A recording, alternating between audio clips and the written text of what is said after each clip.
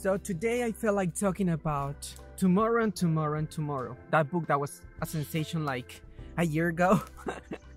But I read it this year, so I guess I'm late for the party, but maybe it's never too late. First impressions, general opinions about this book. Yeah, I mean, but sure, yeah, no, you know what, yeah, so from the start I'm gonna give this book 3 stars. It wasn't magnificent, but it wasn't terrible. It was fine, it was okay. And I think one of the reasons that I'm only giving 3 stars to this book is that it was so damn popular and beloved that it makes you think it's gonna blow your mind, and people promise you it's gonna blow your mind, it's gonna make you feel all these sorts of emotions, it's gonna change your life. It didn't change my life. It entertained me for a bit. It was boring at times. It was okay. I thought it was, a lot of the parts were quite nice.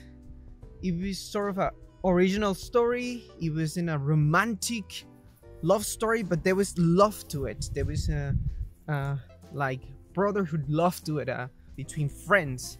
So that was nice. So yeah, what good things can I say about the book? It is very nicely written, I feel. Right now there's so many books getting published, especially nowadays. They have what I would call standard writing. So it's not a style that really pops out of the page, but everybody writes similar. It's just quite bland. It's lacking taste.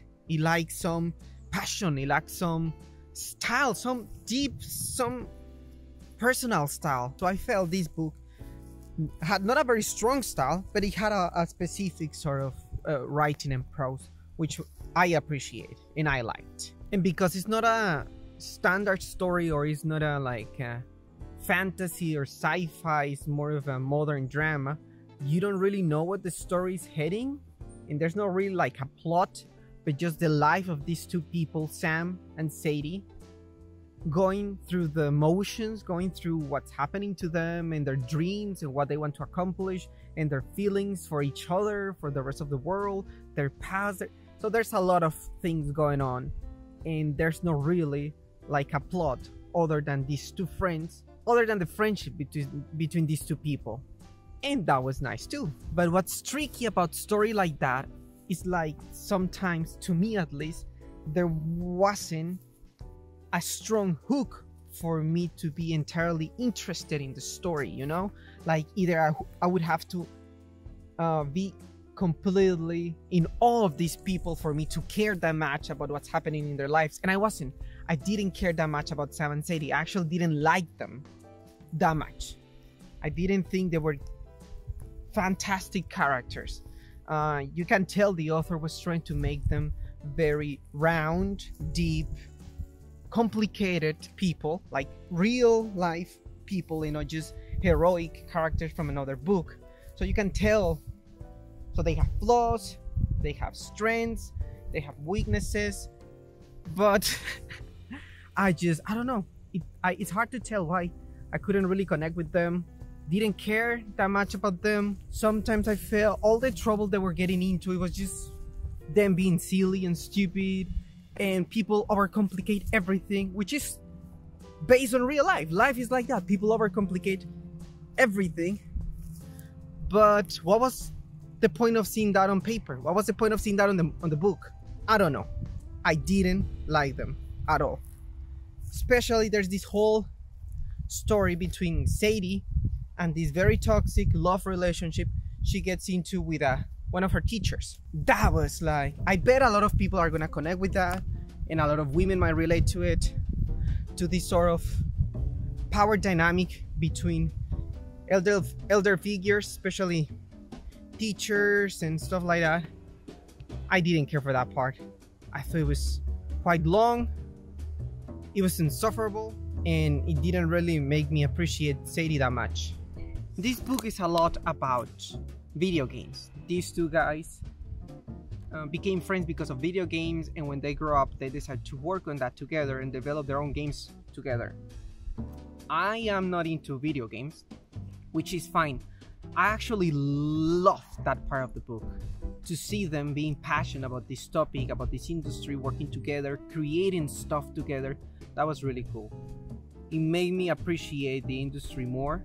It made me appreciate that side of, made me appreciate video games more. I don't know what I thought it was weird.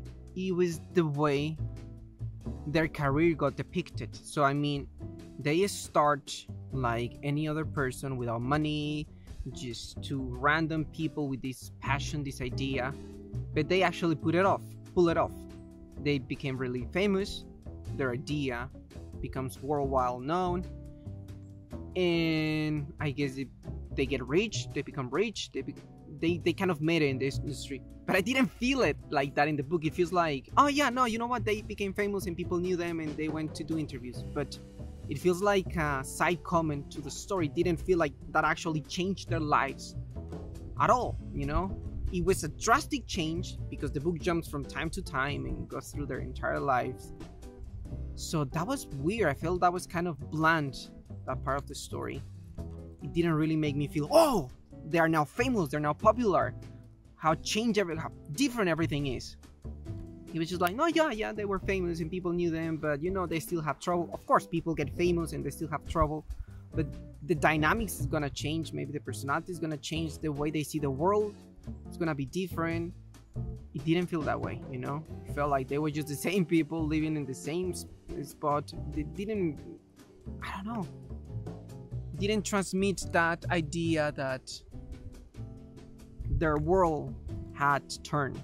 And the book just goes through so much, which at the same time is great and not so great. Really depends on the reader. So yeah, I do appreciate that the author took the time to put so many elements and details about their lives. It was just, sometimes it felt just random, like this happened to them, or the Sam adopts a dog and the whole story with the dog looks like a coyote. Some people love that part. Oh, I don't know why.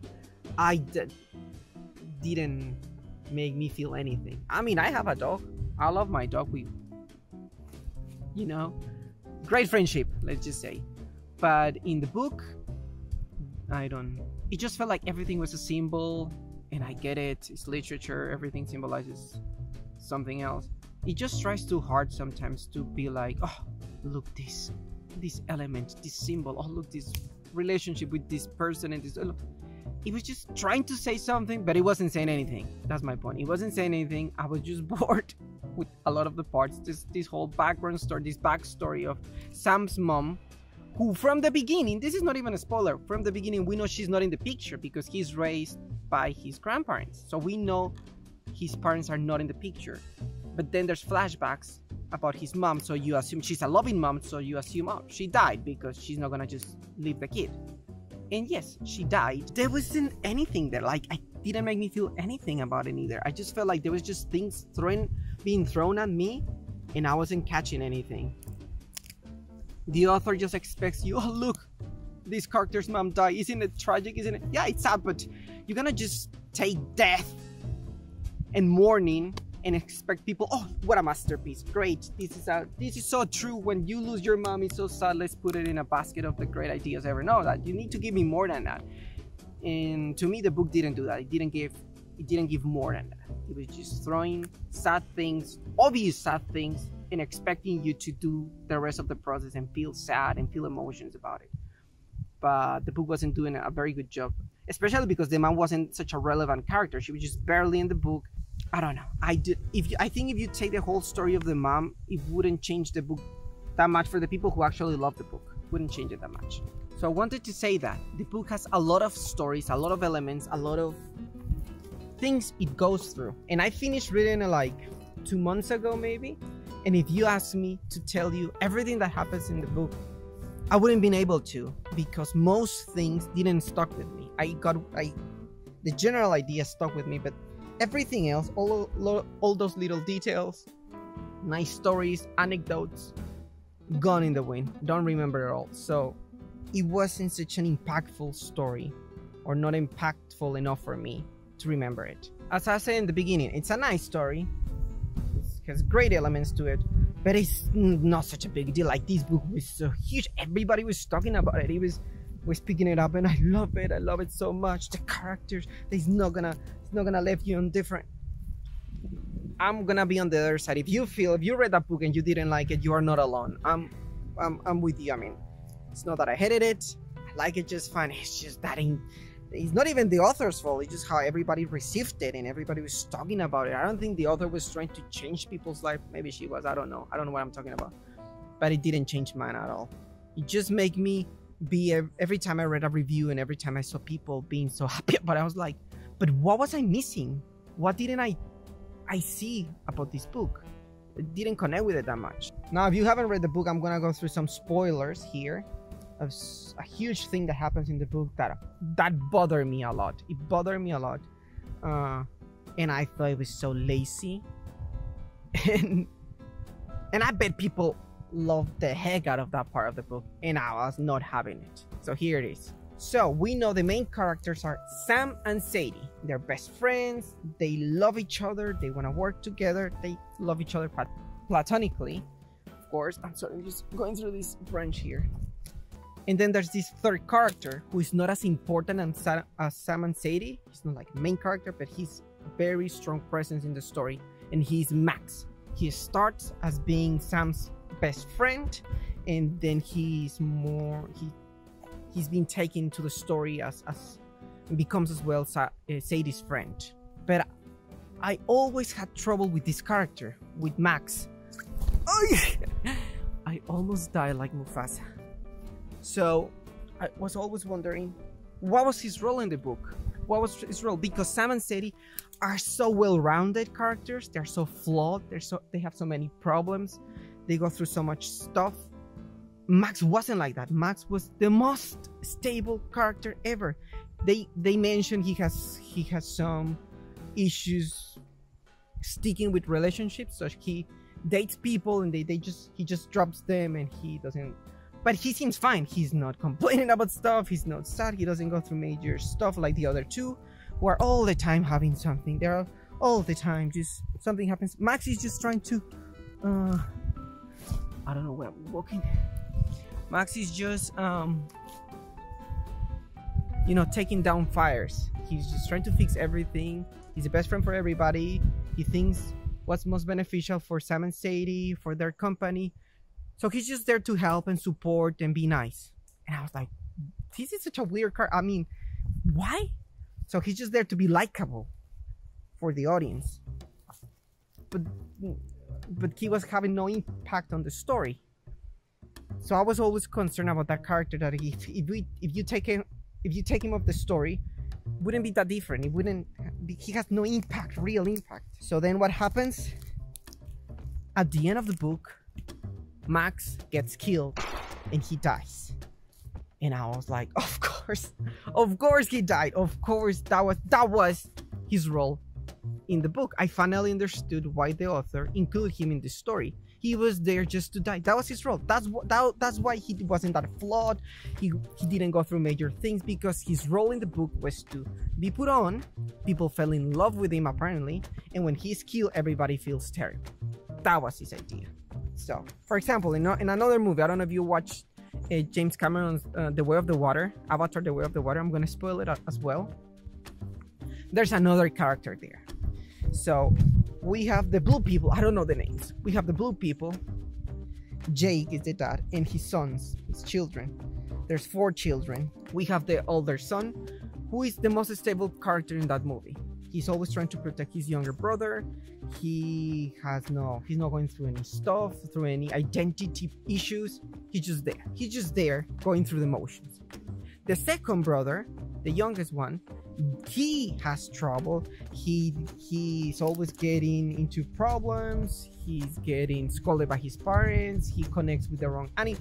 Everybody's always on his case. So we are supposed to identify with him, because everybody goes through stuff. Everybody goes through shit. So you can say, I identify with the second character, with the second brother. I get his pain. Then there's Duke. That's the only name I remember. Duke is the tiny one, the little sister, the younger sister. She's there to be cute and tender, and when she's in trouble, everybody's like, oh, the little one is in danger. Then there's the hippie one. I don't remember her name. Kitty, the hippie one. She's there to be like the weirdo who connects with the earth, with the nature. There's some mysterious to her. Nobody knows who her dad is. So there's a bunch of stuff going through her. So she has also a role in the story. But the older brother, what was his role? I was watching the movie. I was like, who's this dude? I keep forgetting it's the older brother. Yeah. He had no role. He had no part in the movie. Everybody was fine with him all the time. He wasn't having anything. He had no personality. And then what happened at the end of the movie? He gets killed. So he was there to be killed, and everybody around him feels affected by his death, and they go through mourning, which is a feeling we all go through, so we can empathize with those characters. I think that's horrible. I think you shouldn't include characters just to kill them. These characters are just written to be killed. Both the brother in James Cameron's Avatar and Max in Tomorrow. They're just there to be killed and you to feel sad and mourn their deaths. That's it. And I think that's lazy. You shouldn't do that with a character. Because at first I didn't connect with Max. Because he was so stable. I don't know what he was. I bet a lot of people love him and Max and they cry when he died. But I was always wondering I always felt he was gonna betray them. And that was gonna be his role. Because it will be unexpected. He seems so nice, so great. At the end, he's gonna be the bad guy, maybe. No, he was there just to die. And I thought that was even worse.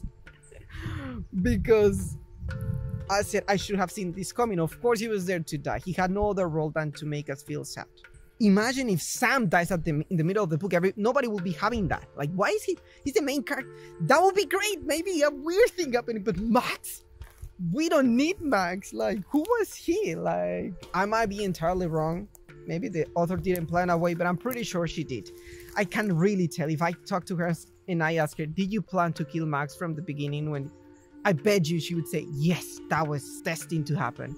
You can tell it so much. So characters should go through a process, all of them. Sam goes through something, he grows, he changes, he learns new things about himself, about what he feels about Sadie. Sadie changes as well, she learns from her mistakes, they become different people. Max is just there. You can say, oh yeah, he changes, he finally gets into serious relationships. But that was never, he wasn't never feeling shitty about not having great. He was just there. He was just doing his own thing. I don't know. He always bugged me as a character because I didn't really get what his deal was. That's all I can say. I never knew what his deal was, so that was bugging me. When he died, it clicked like this. I don't like when that happens in a book. Like, they grab a character, they kill him, and oh, that was the point of the book. Oh, mourning. Oh, grief. This book is so deep because it's dealing about grief. It's dealing about a person dying, and look, this person is sad because this other one. It's a very easy thing to do. I'm just saying, like, I just went through mourning like 2 years ago. Now I feel it's lazy. I'm not saying don't kill characters. I'm not saying don't do that and make people go through mourning and grief. Yeah, of course you can kill characters. Duh, of course. But don't include characters just to kill them. Especially when that character his presence is in the entire book. Like, Max is there the whole time up to like the 90% or 80% of the book when he gets killed. He's there the entire time and he had nothing good to offer. That's what I would say. So that was my problem with the book. And I'm pretty certain people will argue that the book is deep and profound and great because it deals with these heavy topics. And I disagree. It's not a heavy topic. It is a heavy topic, but it executed it terribly. Just killing off characters, it doesn't count as being a deep book, in which this book is trying to pose like, oh, I'm talking about video games and relationship. I need something more, a climax. What's the climatic part of this book? There cannot be a big explosion because this is not action. There cannot be a dragon because it's not fantasy. There cannot be, you know what? Let's kill a character. That's the easy way out. Let's kill a character and everybody's sad at the end. That was it. That was the ending. Okay? Sorry, not for me.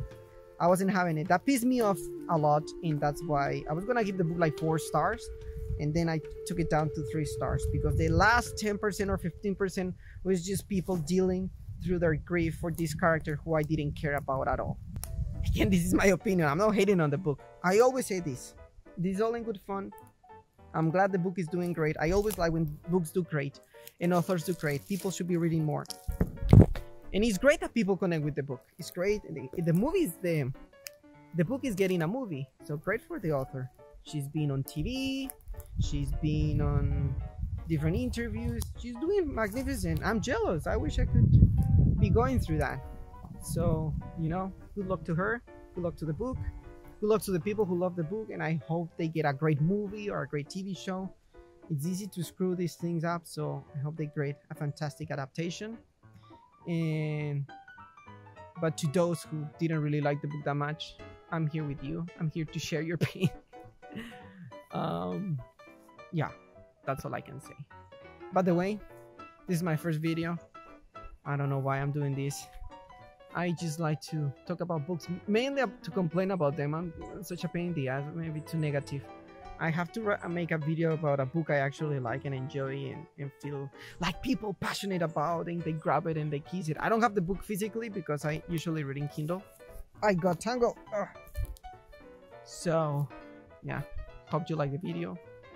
Maybe you don't, because this book is very beloved and people are just gonna be like, you didn't get it. You're an idiot, you're a buffoon, you're just jealous. And they might be right. I can give you that. You might be right. I'm not taking any credit for anything. Not literally. I'm just rambling on. Thank you for watching. Have a nice day. Look the pretty forest.